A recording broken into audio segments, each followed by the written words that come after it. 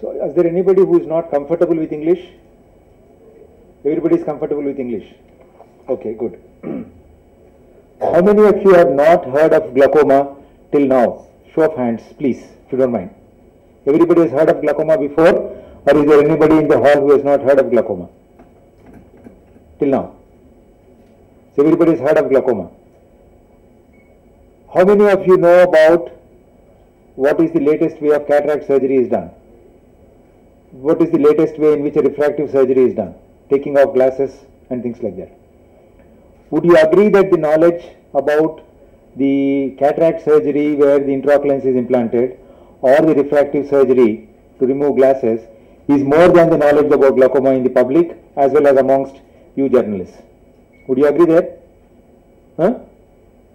So the point is that when there is a cataract developing, we know that there is a cataract because of which we can't see well.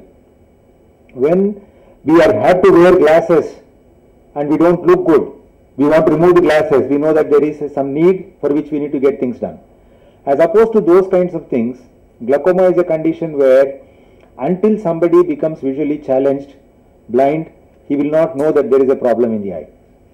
So just to quote a couple of examples, it's almost 10 to 15 years ago that a senior commanding officer of a CRPF unit, he must be having yearly checkups. He retired, moved to Hyderabad and then came for a regular checkup to Hyderabad to us, and he was found to be blind in one eye because of glaucoma. There is a professor of surgery who retired and came for a regular checkup. He was operating all the while. And he came to us and we found that he was blind in one eye because of glaucoma. A young girl, a millionaire's daughter, was going to get her contact lenses and glasses changed every year. And because that contact lens practitioner was not there, she went to a different ophthalmologist, and that one does not realize. It's like driving a new car or a new scooter. When it comes in, you know it's very good. But as you keep driving it for 3 years and 5 years, it starts deteriorating so slowly that you don't realize that there is something wrong with the car or scooter that you are driving.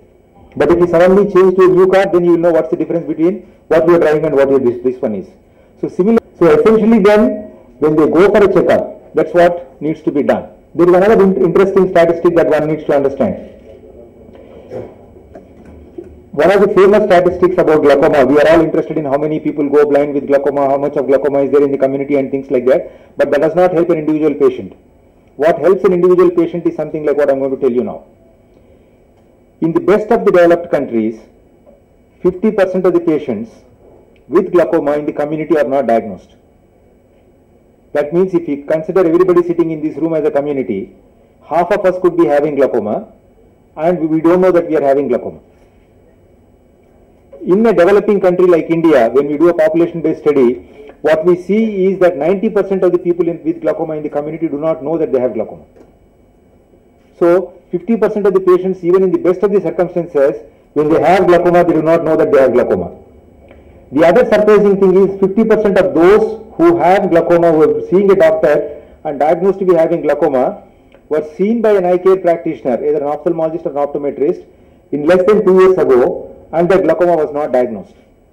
That means, as a responsible person, I go for a checkup, but the person who is seeing me does not pick up that I have a glaucoma. So 50% of the glaucoma is missed when somebody has glaucoma because proper examination is not done. The importance of knowing that is the fact that if all of us know that we can get a LASIK surgery done, and we don't know that when we go for an eye examination, we should ask for the eye pressure to be checked up or our fundus to be checked up. We are in a hurry, we want to go get a drop given for the irritation that we have in the eye. We are in a hurry, we want to just take the reading glasses and go away. We don't want to invest that time for a complete examination. So either we don't invest time or the doctor is busy, he does not do it. So 50% of patients who have glaucoma have seen a doctor but their diagnosis is not picked up. So for that to happen, the doctors have to be aware that complete examination has to be done and understand in the eye, travel through the focusing elements in front of the eye. The image is formed in the sensitive nerve layer on the back of the eye called the retina and are carried to the brain by the optic nerve. The optic nerve is a bundle of nerve fibers that transmit signals to the brain. A clear fluid called aqueous humor nourishes the cornea and the lens. This fluid is produced constantly by the ciliary processes, flows from the posterior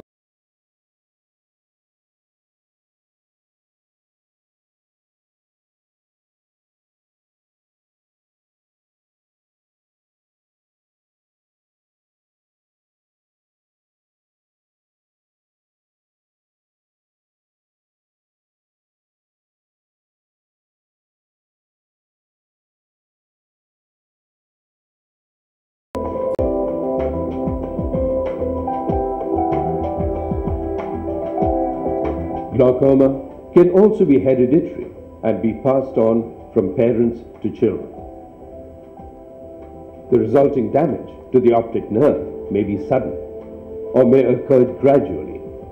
In most cases, there are no symptoms until the person experiences loss of vision.